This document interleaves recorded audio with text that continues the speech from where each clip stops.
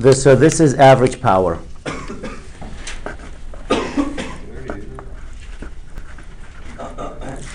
We never really derived the equation. I put it down, I showed you last time, but I never derived it. Average power. The definition of average power, it's 1 over T the integral, the instantaneous power. So we use the letter capital P. It's 1 over T, the integral over a full period, T0 plus T, of instantaneous power. That's the definition of average power.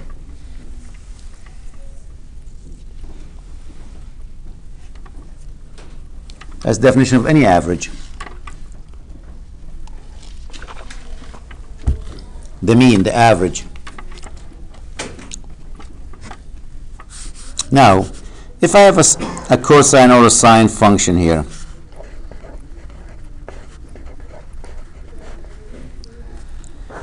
and you attach it to a circuit, I don't really care what the circuit looks like, and there is a load here, Z load. What's going to happen to that resistor or the impedance at the end? It doesn't have to be a resistor, it could be an inductor, capacitor, combination of it. That voltage here across the load is going to have some maximum value called Vmax. It could be more than 1, could be less than 1, it depends on what we have. But it will have the same W there, but a different phase shift. I'm going to use theta or phi, whatever. Theta. And if to find the current, we can use Ohm's law. When you divide by this, the current, so this is the voltage here, and this is the current. The current as a function of time will be some maximum value, cosine the same W, but probably different phase shift. That's what's going to happen. Because you take this value divided by ZL. W doesn't change. The only thing that's going to change is that angle. If this actually happens to be a resistor, these two will be the same. Theta and phi will be exactly the same if it's purely resistive. But if there's a capacitor or inductors in that, it's not the same. That means my average power, or my instantaneous power, not average, instantaneous, is going to be Vmax cosine Wt plus theta times I sub max cosine Wt plus phi.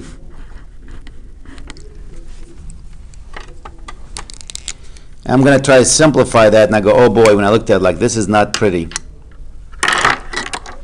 Now let's see, I can rewrite that Vmax I sub max times cosine Wt plus theta times cosine Wt plus phi. Now to get the average power, we're going to integrate. Well, there's no way mathematically you and I can integrate this, cosine, cosine, times, because you can't combine them into one. It's not the same thing. Theta and phi are different. If they were the same, oh, that's cosine squared, I can use that identity we just looked at in the previous video, in the RMS video. But those two are not the same. So I have to look somewhere else. And the only place I can see, let me write color identities, let me know. Cosine alpha plus beta. What is that equal to? That's cosine alpha, cosine beta, minus sine of alpha, sine of beta. Right? And what's cosine alpha minus beta? Isn't that cosine alpha, cosine beta, plus sine of alpha, sine of beta?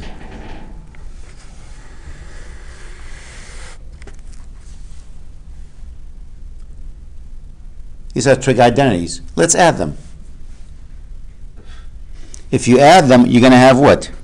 Cosine alpha plus beta plus cosine alpha minus beta equals. When you add, what's going to happen to the sign here?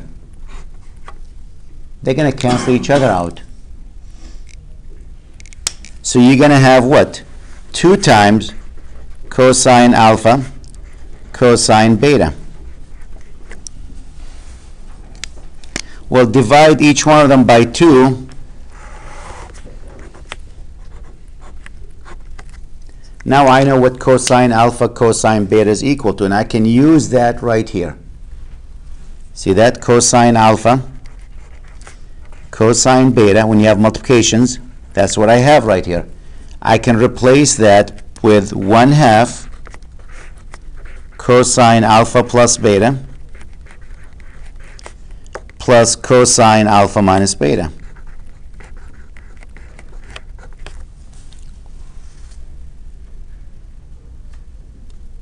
This is my alpha, and this is my beta. I can use that right here. I can use that identity there.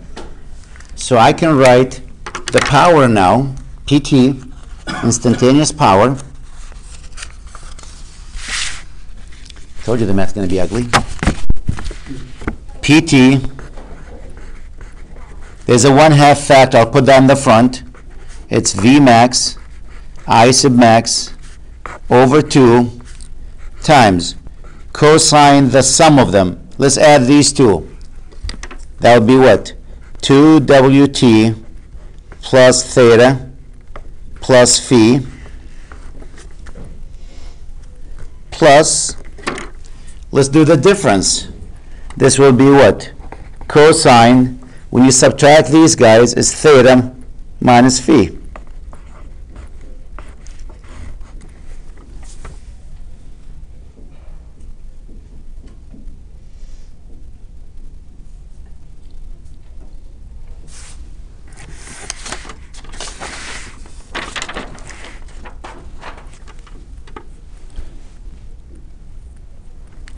Now, the average power, definition of average power is 1 over t, the integral over a full period of the instantaneous power.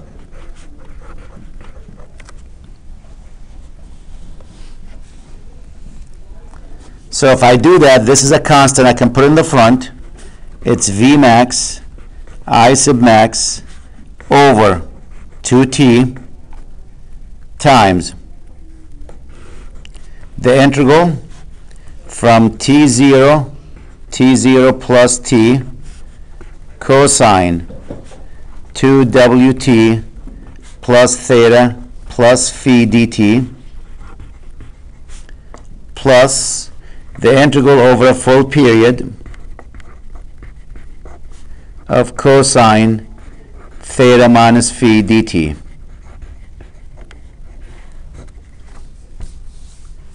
The good news again, this is a 0. You're integrating a cosine function over a full period. There's a full period. And what is the total area? Again, this is a positive area. This is a positive area. This is a negative area. When you add them, they cancel each other out. Anytime you integrate a cosine or a sine over a full period, that goes to a 0. The plus minus area. So now it becomes the average power, and this is a constant. There's no t in it. See that? That's no t in it. So if I factor that, V max, I sub max, cosine, theta minus phi, over 2t times the integral over a full period of dt. Well, when you integrate that, that's just a t.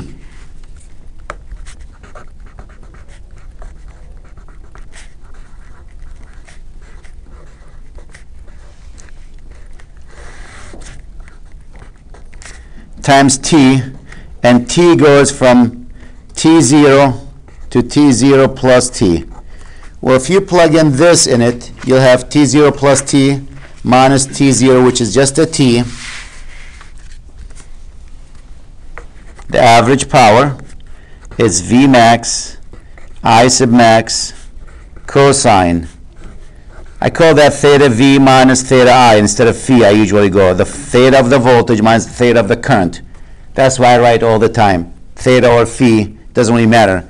But the phase shift of the voltage minus the phase shift of the current divided by 2t times t.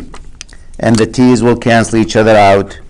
And that's the equation that you see in our book. It's 1/2 V max I sub max cosine theta of the voltage minus theta of the current, or theta minus phi, whatever you want to call it. That is the average power.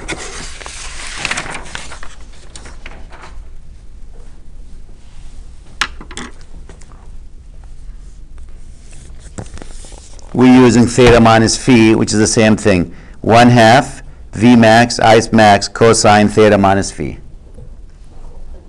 So that's where the equation came from. Now, if you want in terms of RMS value, well, we know for sine cosine function, V RMS equals what? V max over the square root of 2. Right? We just derived that. And we know I RMS will be the same thing for a sine cosine. It's I sub max over the square root of 2. So when you play with these mathematically, V max is going to be the square root of 2 times V RMS. And I sub max will be the square root of 2 times I RMS. So this equation is good. Let me just box it here. That's good. You can use it. But now if you replace V max with this and I sub max with that, what is the square root of 2 times the square root of 2?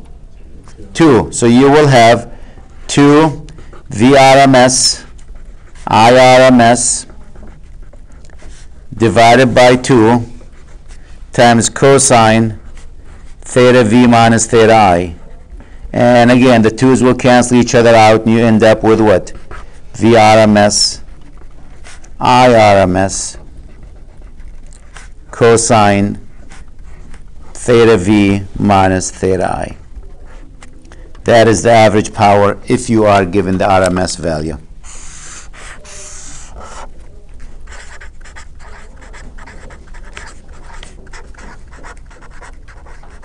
With RMS value.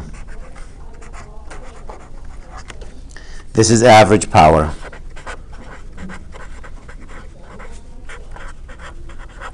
Without the RMS, with the maximum value. You can use either equation.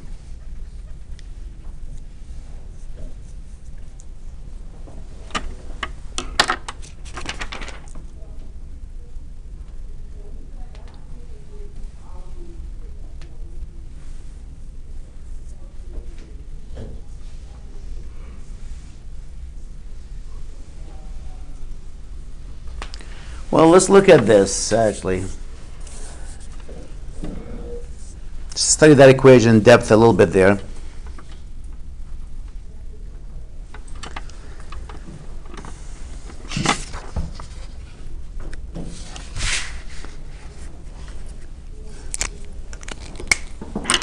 What is the average power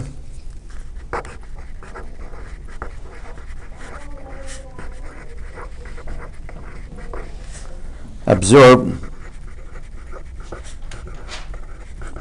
by an ideal resistor?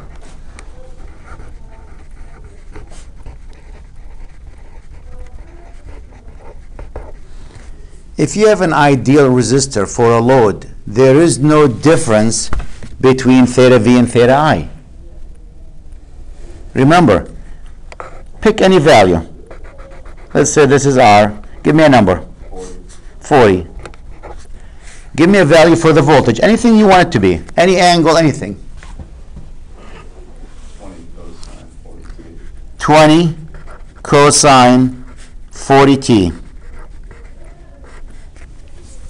So when you look at that, what's theta v here? 0, right? Because there's no shift. So theta v equals 0. Let's find the current. What's the current here? Ohm's law says the voltage divided by the resistor. 20 cosine 40t divided by what? 40? And what do you have? 1/2 cosine 40t. What is the phase shift for the current? So theta for the current is also 0. There is no phase shift. That's W. So the average power, it's 1/2 V max I sub max times cosine theta V minus theta I. What's the difference in theta V and theta I? 0. And what's cosine 0? 1.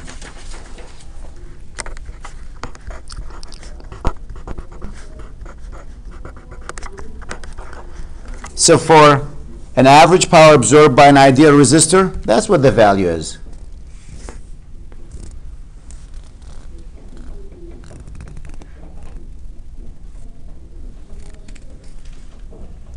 If you want to use Ohm's law, V equals what?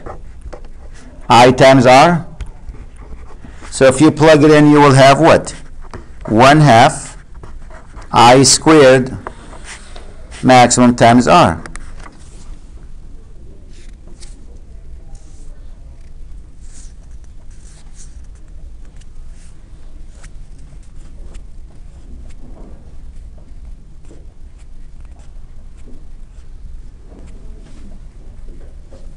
If you use I equals V over R, do that substitution, the average power will be what? V maximum squared divided by what? 2R.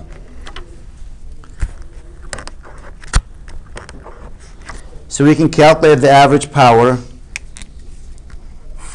absorbed by an ideal resistor using one of these. This is only if you have an ideal resistor. There is no impedance, there's no inductance there, no L in it, no C in it.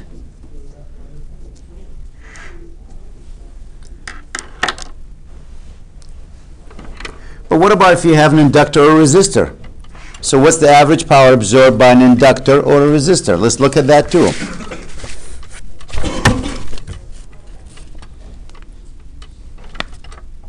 Done? Okay. So let's begin with the inductor. Average power absorbed by an inductor. Again, if you use the same values we did before, but instead of a resistor, let's say we have 40J here. An inductor has a J in it. And let's say this voltage here is 20 cosine 40t. We write that in phasor as 20 angle 0. There is no phase shift.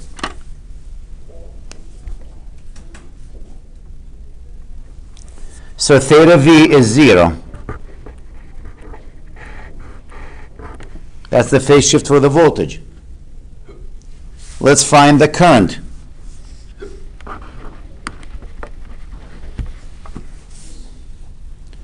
Ohm's law says current equals what?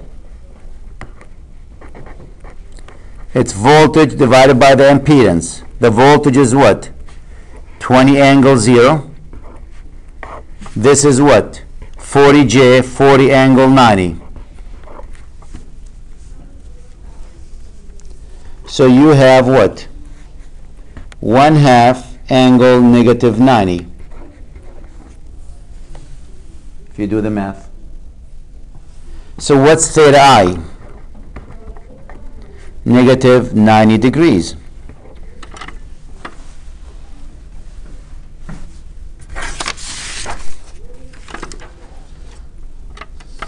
Remember the equation for average power. V average is 1/2 V max, I sub max, cosine theta V minus theta I. That's the equation. 1/2 V max, I sub max, cosine. What is theta V when you have an inductor? Theta V is 0 in this example minus, what's theta I? That becomes a plus 90 degrees. So the difference between theta V and theta I will always be 90 degrees, plus 90. What's cosine of 90 degrees? Cosine 90, look at the unit circle. That's a 0. 0 times anything, 0. The average power absorbed by an inductor is a 0, always.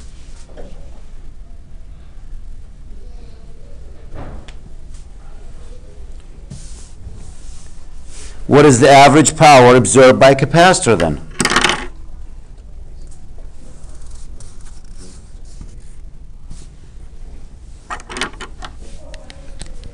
So the average power absorbed by an inductor is always a 0.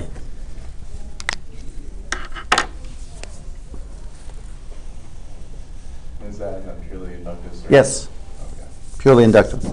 So if you have a combination, let's say you have your load 40 plus 5J, you break it down to a resistor of 40, an inductor of 5J. The resistor will have that much power absorbed, the inductor will have 0. If you have a capacitor there,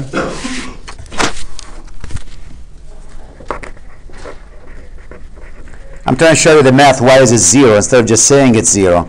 For the capacitor will also be 0.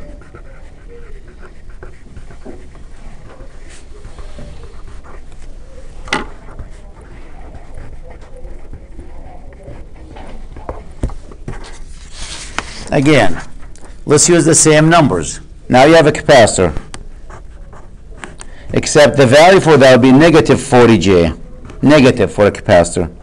And if this voltage we said we're going to use 20 angle 0, that's what we used before, then theta V equals 0.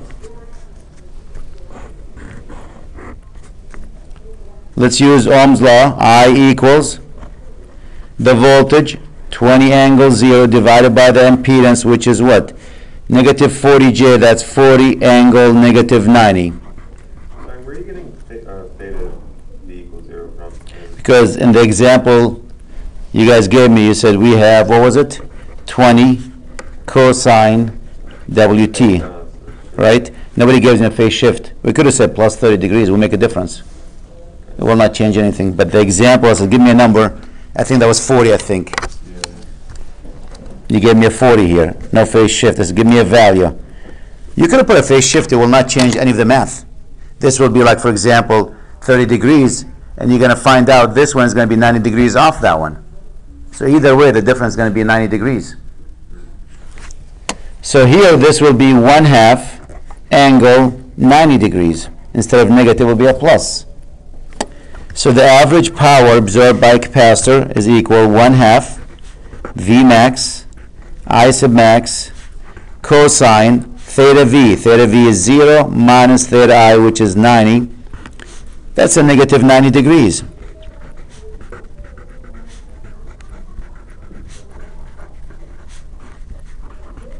What's the cosine of negative 90? That's also a 0.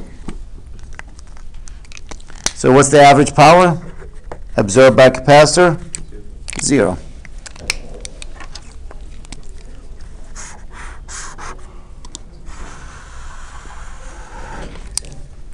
So if you have a capacitor and inductor, the average power taken by them is always a 0. Why? Because there's a phase shift, a difference. This does not have to be 0. It could be any number. It could be 30. If that's 30, this will be 90 degrees more than that. So when you subtract them, the difference is always 90 degrees. And cosine of 90, that's always a 0.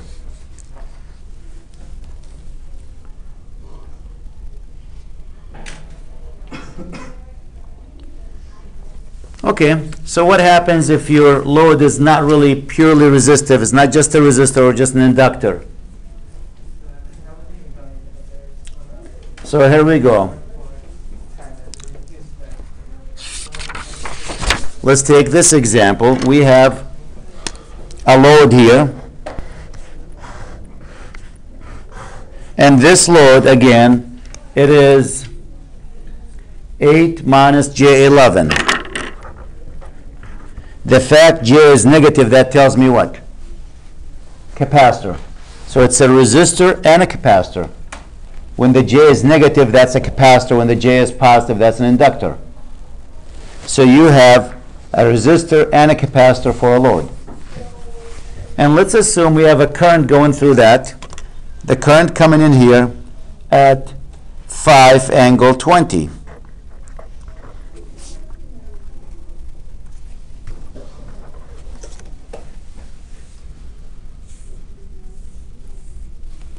What is the average power absorbed by the load? We can look at that as a resistor here.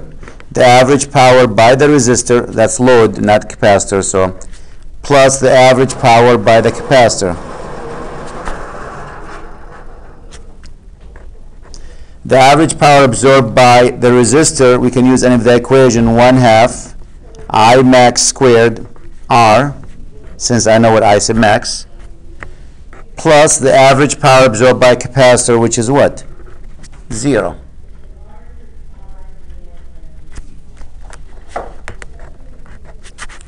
And what is I max?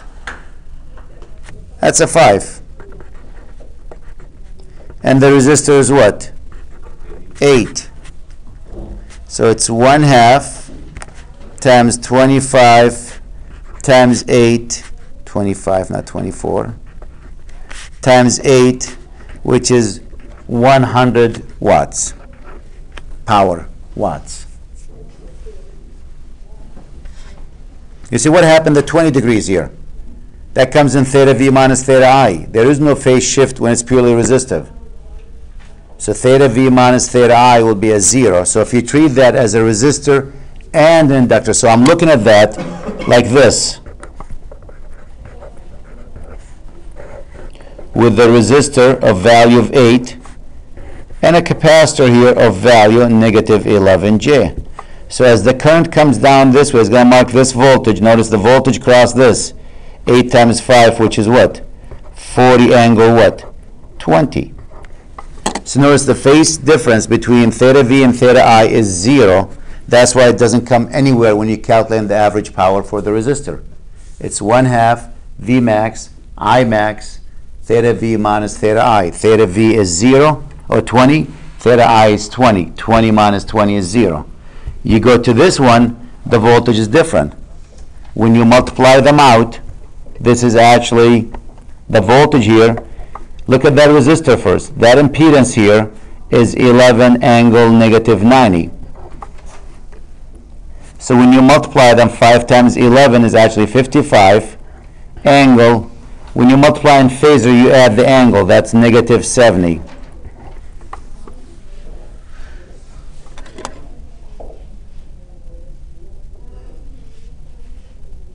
So if you try to apply that, go, wait a minute, let's apply what we know. The average power by the capacitor is 1/2 V max, which is 55, I sub max, which is 5, cosine theta V. Theta V is negative 70, minus theta I, which is 20. What's negative 70 minus 20? Negative 90. What's cosine negative 90? 0. I don't have to do it, but I know it's going to happen. That's what's going to happen. If you look at that resistor, so something like this, we're on a test, we want to do all this out to prove. no, you just do this. No, we know it's going to be that. I'm just trying to show you now. Okay. But I'll go to this one. That was it. 1/2, and V max here is 40, right? Mm-hmm. I sub max is what? 5, and this will be cosine 20 minus 20, which is 0. What's cosine 0? 1. What's 1/2 times 40? 20 times 5, 100 times 1, that's 100. I'm just showing you don't have to, but if you broke it down into this and that, calculate the voltage through each one, and use that equation, 1/2 V max, I sub max, cosine theta V minus theta I, you'll end up with the same answer. Or if you remember, this actually will have 0, just you don't have to do it. So even when you have other components in the circuit, the power across the capacitor is going to technically be 0? Average power, yes. Average? Yep. Okay. The average power is 0.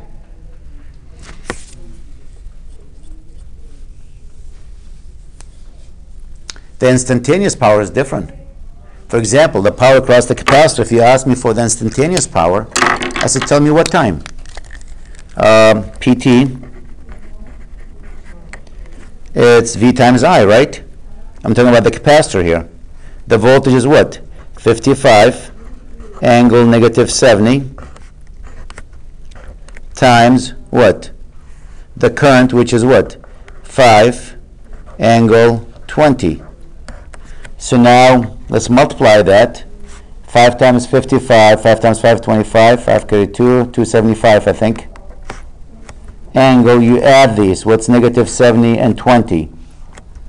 Negative 50. So the equation for that is 275 cosine WT minus the 50. So if I know what W is, you tell me what the time is, I'll just plug it in. I got to change this to radian, because this will be in radian.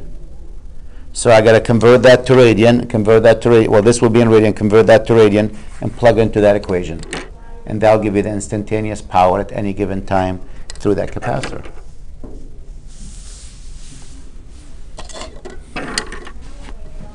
But make sure you don't mix the units. This will have to be in radian, convert that to radian. This is always in radian, that's in degrees now. This is degrees and this is radian. So you can't really add and subtract. You have to make sure the units are matching first. And that'll give you the instantaneous power at any given time. W is always usually in radians? W is always in radians, yep.